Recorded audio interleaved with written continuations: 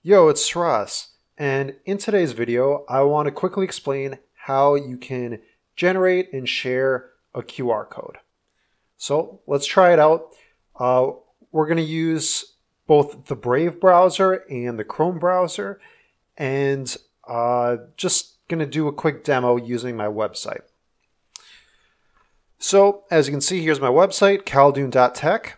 And we've got this open in Chrome right now. You can see it's bugging me because Brave is my default browser. But to create a QR code, I'm going to hit this share button to the right of the URL. Create QR code. And that's going to just go to my downloads folder. And we can pop that open. So popped open on my other screen. And we can see what that looks like. So it's got a cute little dinosaur in the middle here.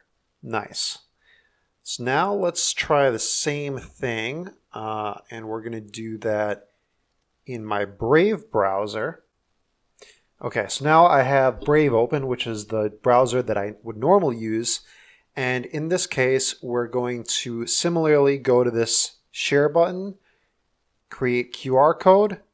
And there it is. We can download it again, and it's going to have a cute little lion logo in this case. So let's just see what that looks like. Nice.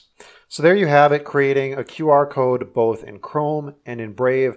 Really, you just need to go to the URL and hit that share button. I hope you found that instructive. Thanks so much for watching. Peace.